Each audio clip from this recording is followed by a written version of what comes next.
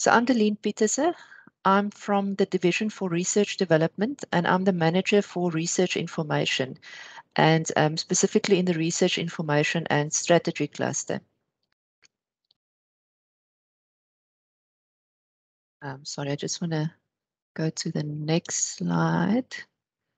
Seems there's a bit of an issue there. Okay.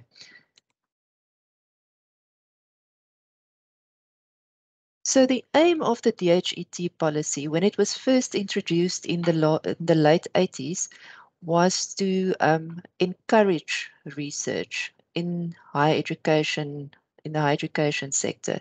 So that's under the aim of the policy. That is the specific wording as it stands in the DHET policy. So it was also to encourage research productivity and to award that via subsidy at all higher education institutions. And the driving force behind this policy has always been the Department of Higher Education and Training. And their definition of a research output, particular with regards to this policy, is that it's a textual output where the research has to be original and it has to gain new knowledge and understanding in that particular discipline. And fundamental to this is the fact that you have to be able to prove to them that peer review had taken place in order to ensure quality. Now, for the publication outputs, there are only 3 categories at the moment that qualify for subsidy. The first one, and this forms part of the bulk of the research publications that we submit for subsidy, is original research articles in accredited journals. Also then original peer-reviewed books and chapters in books for experts in the field, and then published peer-review conference proceedings. And then in 2019, they introduced a policy on creative outputs as well. So at the moment, we have 7 lists of accredited journals. The first one is Web of Science, that was previously owned by Thomson Reuters, and it was known as the ISI. But it's been taken over by Clarovite. But the 3 indices that are still regarded as accredited is the Science Citation Index, the Social Sciences Citation Index, and the Arts and Humanities Citation Index. Then also Elsevier's Scopus. Then we have ProQuest's IBSS list, and this is in particular for journals in the human and social sciences. Then there's also a so-called Norwegian list of accredited journals. Then we have the approved South African journals, and those are local journals that don't appear on any of the international indexes, but adhere to the criteria of an accredited journal as per the DHET policy. Then we also have the Silo SA list of local journals, and then the last index that was recently added to this list was the Directory of Open Access Journals. And there you can see the link to our website where we give you the list of accredited journals. Now, very important to note is that not all articles that appear in these journals will qualify for subsidy. It will only be original research articles or research letters, research papers, and then review articles that are recognized. So in other words, if it's a book review, for instance, or it's a letter to the editor, it won't necessarily qualify for subsidy.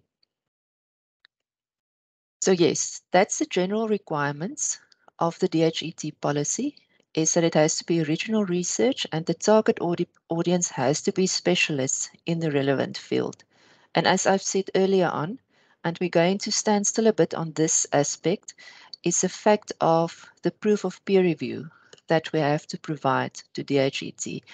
And just note that this is particular to conference proceedings and book chapters, because the assumption is that the journals that appear on the so-called accredited list, those journals are all, they have a very strict peer review policy in place already. So we don't have to provide any proof of peer review for articles in those particular journals. Okay, so in terms of what is required from a technical perspective for publications that are submitted for subsidy, I'm going to break it down into the various categories. So for journal articles in accredited journals, we need the full-length final version of the article to be uploaded on our online system. Just note that we no longer work with hard copies of publications. The only exception is books, where we don't have an electronic copy of the book.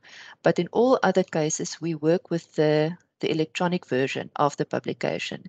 And it's uploaded on our research administrator system. That's a system that is used for recording of publications. And that in turn is then also submitted to DHET on a system called ROS. That's a research output submission system that is hosted at the NRF, and all higher education institutions have to upload, the electronic copies of the publications on that particular system. Okay, so just a note on the final version of the article. Every year we come across a lot of journal articles that are uploaded on the system where it's the online first version of the article. Now, unfortunately, DHET and the auditors do not accept that version of the article. And the reason for that is simply that it could lead to double submission of the same publication, because lots of times the online version appears months before the actual final version of the publication appears. So, that could lead to, like I said, to possible double submission. So we are only allowed to claim for the final version of an article where a volume and an issue number had been issued.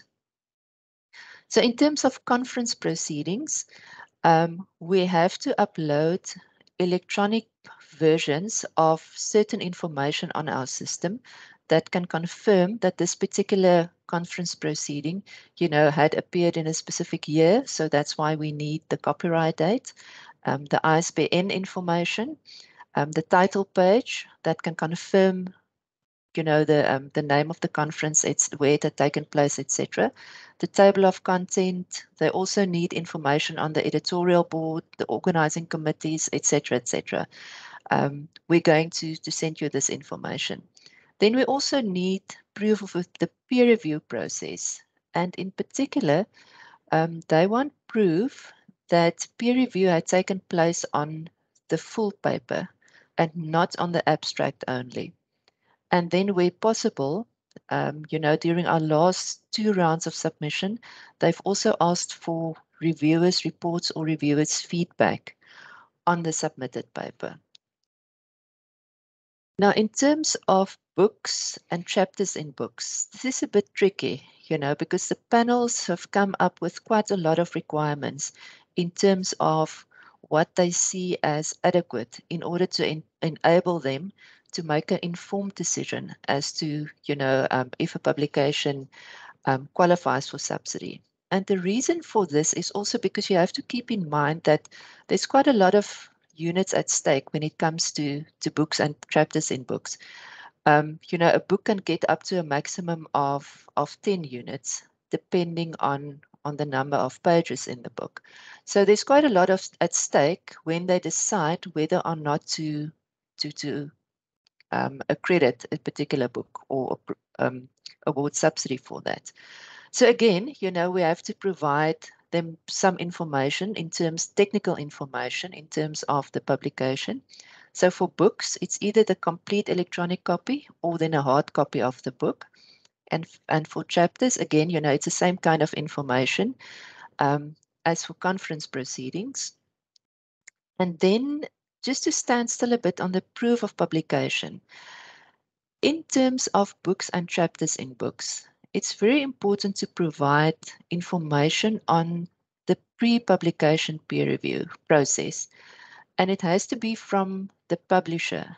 And we do know that sometimes, this can be an issue because the publisher is not always as close to the whole process as, for instance, the editor. So, for instance, if the editor was responsible for facilitating the process, then we need proof from the publisher that this had been the case. And in cases like that, they would accept a statement from the general editor when that person gives that person then has to give details as to what the peer review process had had entailed. Now, in terms of the information for this, they need the names and the affiliations of the reviewers. Unless, of course, it was blind review, then that should be stated. It should also be stated clearly whether the peer review had taken place on the whole manuscript or in the proposal only. If possible, the peer review reports should also be provided to support the submission. And then they don't accept templates or general statements in terms of peer review. Because over the years, we've come across publications where the peer review process was the same for different books from different publishers. So that is no longer, you can't provide a generic statement in terms of the peer review process that had been followed. And then in order to prove that independent peer review had taken place, if the editor of the book had also contributed towards a chapter or chapters in the book, then information should also be provided regarding the peer review that had taken place on the publications of the editor.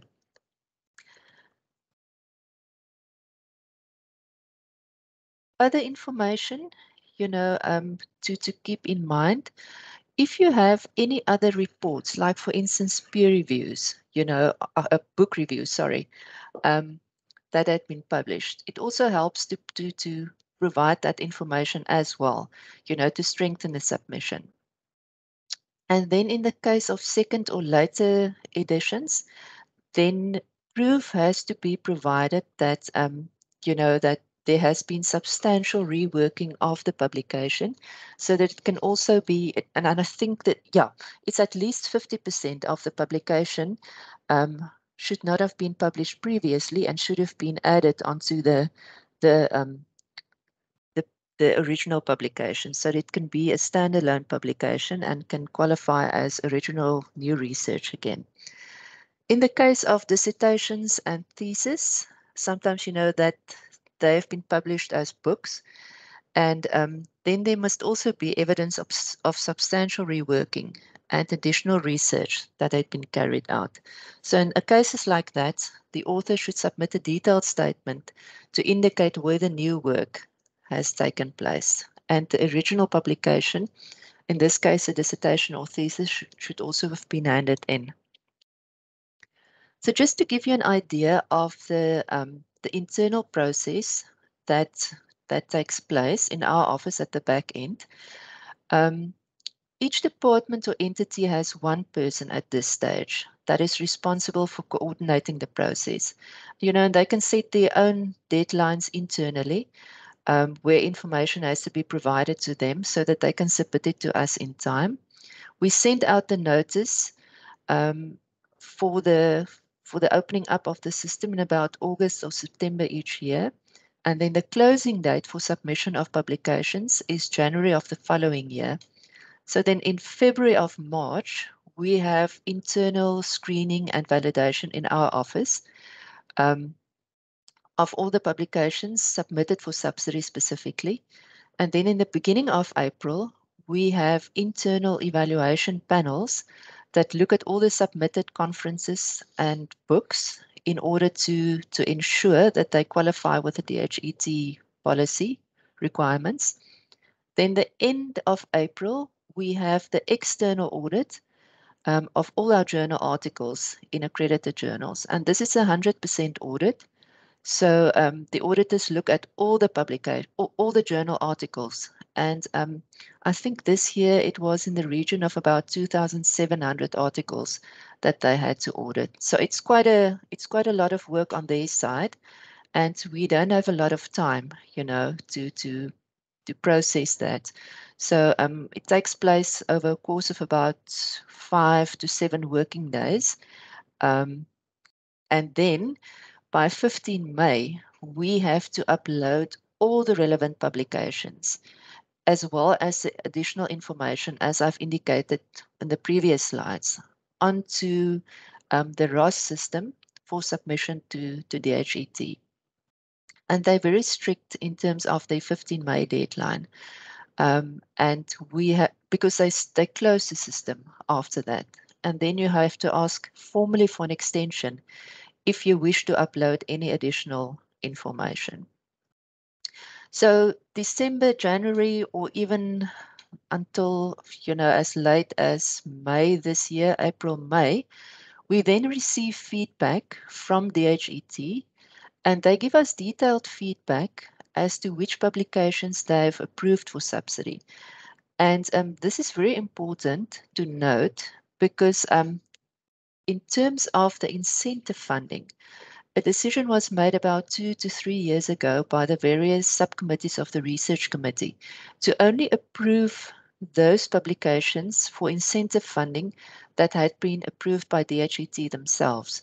So we can't allocate the SOS funds, the incentive funding, before we've received feedback from DHET. So I know this has been frustrating in some areas because in the past, we decided that we'll give incentive funding to all publications that had been submitted to DHET. But due to budget constraints and other issues, the decision was made only to approve those publications that had been approved for DHET. So we have no choice but to wait for feedback from them. And they have to, previous years, I remember they provided us with feedback by the end of a year or even January of the following year. But nowadays, it's very late in the year that we receive this feedback. So this has put a bit of a delay in the allocation of the SOS funds. In terms of the amount that is allocated for this incentive funding, it depends on the various subcommittees of the research committee. Now, I know that subcommittees A and B have decided that they would allocate about 10% of the full subsidy amount for the SOS funds. I know in subcommittee C, that is the health sciences faculty, they allocate a lesser amount, but it's because they also fund other categories of research, and not only the incentive funding publication amount, In terms of this incentive funding, it's never paid out as as an addition to someone's salary, because it can only be utilized for research and research-related policy activities. And there's a document for the spending of the incentive funding on our website. There's a link to that because it has to meet certain requirements for that money to be paid out. And then lastly, publications that were not approved by DHET based on the content of the publications can be appealed, and it can only be appealed once. And there's a whole process for that, and you can see the information, the full process is set out in that document that we've received from DHET, where it explains, all the information that we have to provide for that, for the appeals process. Just a short note on the issue of predatory publishing. This is a very serious issue that we've come across over the last decade or so. And you can spend a whole workshop on that, but this is not something that I'm going to do now. I'm just going to, there's just some basic details in terms of predatory publishing, the definition of that, typically what you can expect. It's high publishing fees with very little or no peer review. They also create false impact factors, metrics, etc. And this is something, or the issue of predatory publishing, started showing up with the emergence of open access journals. So, if you wish to find out whether an open access journal is a reputable journal, you can consult the directory of open access journals, because they go through a strict review process before a journal is taken up on that directory. But you can also consult the the Beals list of so-called predatory journals and publishers. Now, his list was taken down about in 2017, if I remember correctly, but there are archived versions of that list, and it's still a very good starting point if you wish to make sure, you know, that the journal is reputable or not. So yes, this is the end of my presentation. There's just some contact details and links to some of the information that I have spoken about now. And yes, so you're welcome if you have any questions. Thank you so much for attending this session today. I'm Esmery, and I'm also in the Division for Research Development with Talian. And as you can see in my presentation, I will be presenting on the submission of creative outputs to the DHET for subsidy purposes. I've divided the presentation into two parts. First, I will look at the policy from the Department of Higher Education and Training. And then secondly, I will look at the process of submitting these outputs at Stellenbosch University. So, the DHET policy. The submission of creative outputs for subsidy purposes was formally included in the DHET policy on the evaluation and recognition of creative outputs and innovations after the Minister of Higher Education and Training, Mr. Blades Nzimande, promulgated it in 2017. The policy also states the purpose as to recognize and reward quality creative outputs and innovations produced by public higher education institutions. The recognized creative outputs are divided into the following subfields, namely fine arts and visual arts, music, theater performance and dance, design, film and television, and literary arts. As part of the policy, the DHET recognizes creative outputs in those fields that you can see on the screen, and the policy also stipulates the types of outputs which may be submitted under each subfield as listed on the slide. So you can see there are quite a few types of outputs that we are allowed to submit for subsidy, and the policy has lists of criteria for each type of output to qualify for subsidy. This information can be found on our website where there is a link to the policy, and I will also ask Whitney to send everyone that link. The policy further stipulates that an internal review has to assess the outputs and to establish whether the outputs meet the requirements of the policy. The panel has a dual purpose. It is a policy requirement for an internal panel to review outputs, and the panel is also there to advise the researchers on their submission. So you can see the panel members at Stellenbosch University on the screen, and you are more than welcome to contact them if you need assistance with submitting your creative output. I will now look at the process of submitting creative outputs. The process starts with the circulation of the call. The call is circulated via various avenues. For example, the listserv, there's notices on the SU website, it gets sent to all heads of departments, etc. This normally starts in December of the previous year. So for this year's submission, we started circulating the call in December 2021. Researchers can then capture their creative outputs via REDCap. The link to the REDCap survey will be included in the call. Just important to note is that allowable submissions will be year N -3. That is starting from the 3 years prior to the year of submission. For example, this year in 2022, we are allowed to submit outputs from 2019, 2020, and 2021. I would now like to highlight a few important DHET requirements which form part of the REDCap survey. The first point is the requirement of a 500 to 700 word motivation. The DHET requires this motivation, and they are very strict when it comes to the word count. When we submit these outputs via their submission system, the system will not accept it if it's less than 500 words or more than 700 words.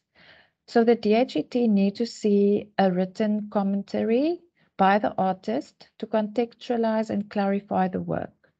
The commentary should set out a brief overview of the creative output, an outline of the background information, locate the output within the discipline, and demonstrate the contribution towards new knowledge, the conceptual and scholarly framework in which it should be heard or viewed, and this commentary is a compulsory field in the online form on REDCap.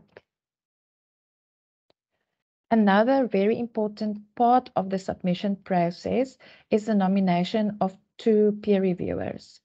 So the peer review process happens via the DHET online submission system, but the researcher needs to provide the details of 2 independent experts in their respective fields as part of the REDCap survey. The reviewers need to have the appropriate qualifications and/or experience to assess the submissions of creative practitioners working in a scholarly framework. So peer reviewers must assess the output according to the stipulated criteria, and there's a particular focus on originality, relevance, and newness. Something else to highlight is the fact that DHET does not accept hard copies at all of creative outputs. So even in the case of books, we are not allowed to submit a hard copy book.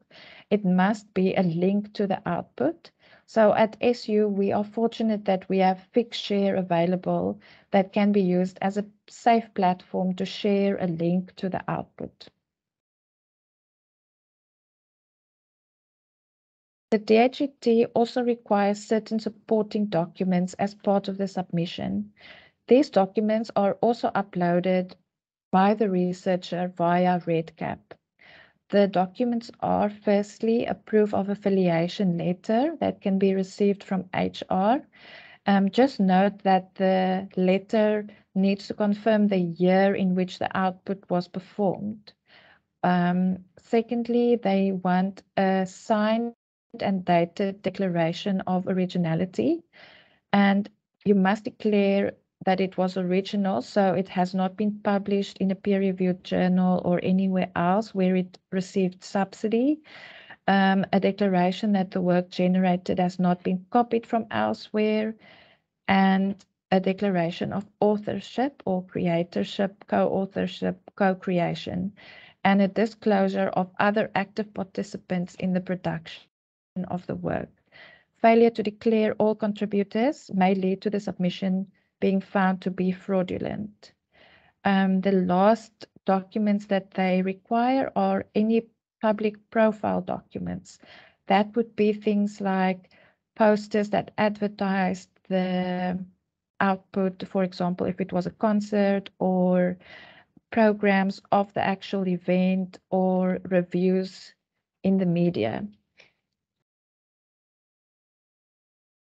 Okay, so what happens after the REDCap survey is completed? The captured information and supporting documents are checked by our division for completeness and then shared with the internal review panel, who may suggest changes, and our department will communicate with the researcher if there are changes to be made. After this, the DRD then submits the outputs to the DHET via the online submission platform, and the peer review process then starts. So the peer review process happens via the ROS submission platform. So the peer reviewers will receive an email from the ROS system telling them that there is an output for them to review. And our office also communicates with the peer reviewers to provide them with more information and how to log in to ROS and things like that. Okay, with regards to the peer review outcomes, if an output receives 2 positive peer reviews, the output will then be submitted for final review by the DHET appointed panels. If an output receives 2 negative peer reviews, it will not be submitted to DHET. If an output receives 1 positive and 1 negative peer review, we are allowed to ask for a third review. So then the DRD will make contact with the researcher to ask them for the details of a third reviewer, and we will then start the process of a third peer review via the ROS system. So we get notifications via the DHET submission site ROS. For example, if a reviewer has withdrawn or if a review is completed and there's something that we need to follow up, we will be notified and not the researcher. So any communication happens between our office and the peer reviewers, not the researcher and the peer reviewers. The DHET also from last year requires that the internal panel should look at the positive peer review report. So even if an output received 2 positive peer reviews, we may still need a third review if the internal panel thinks that one of the reviews was not strong enough or there's something that doesn't look right, then they may ask for a third review. The final deadline for peer review is 30 September. So after this date, the DHET appointed sub-panels will start looking at the outputs. They also have an in-person meeting the following year. So for this year, it will happen around February 2023, where they finalize decisions and they confirm whether the outputs will receive 1 or 2 subsidy units. We then receive feedback via a report. So we only get it 2 years after the submission. So only in 2024, we will receive the outcome of this current submission. And we then inform each head of department and individual researcher what the outcome of their submission was. Unfortunately, the DHET policy does not allow for any appeals when it comes to creative outputs. So their panel decision is the final decision.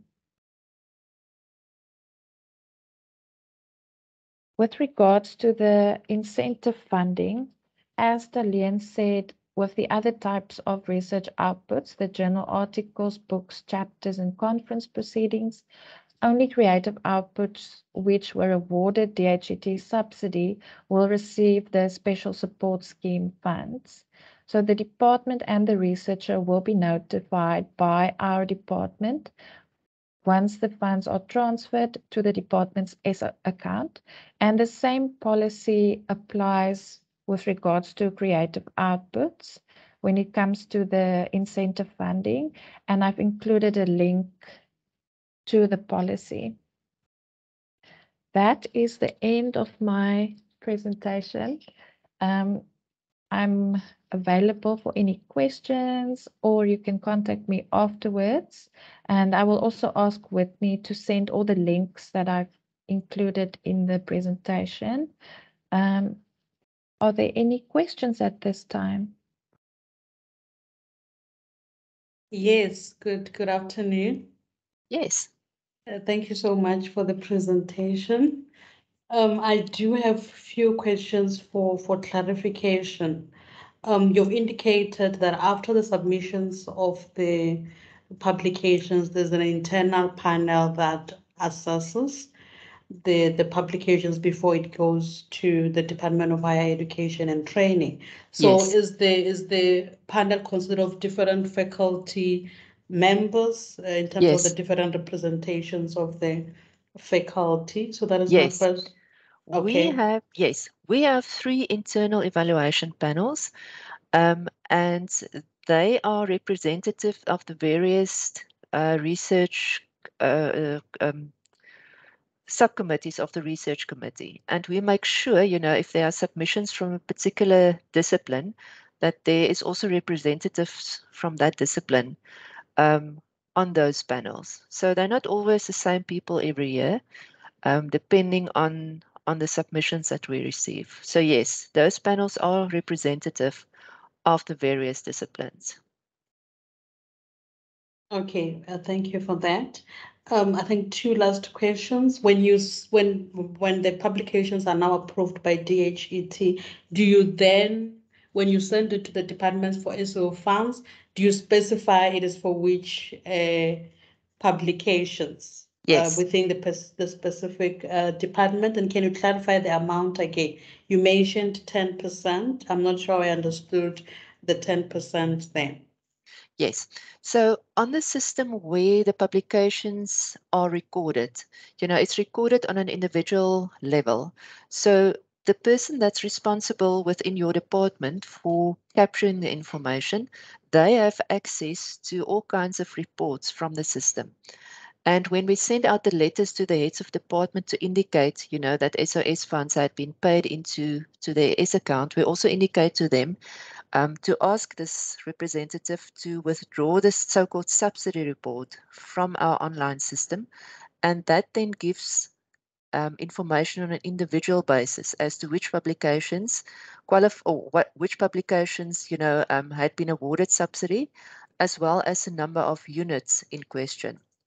Now, at the moment, the rand value of a unit is just over 12,000 rand for subcommittees A and B, and for subcommittee C, that's the health, the medical sciences. Esme, is that 7 or 9,000 per unit? Is it 8,000? Okay, that's 8,000 rand per unit. So for the other two, the social sciences as well as the natural sciences, that's 12,000, I think 789, if I remember correctly, per unit. Does that answer your question? Yes, yes, it does. Thank you for clarifying that. And if it's a co-authorship, is it still the same units? Look, it depends on, say for instance, it's a journal article in an accredited journal and there are two authors and one author is at Stellenbosch University. Then that is 0.5 units. So the number of units allocated to a publication is always divided between the number of authors. I can send you the formulas for that. It's in the DHET policy document as well. But if you need more information, I will gladly supply with the subsidy units and the calculation of that.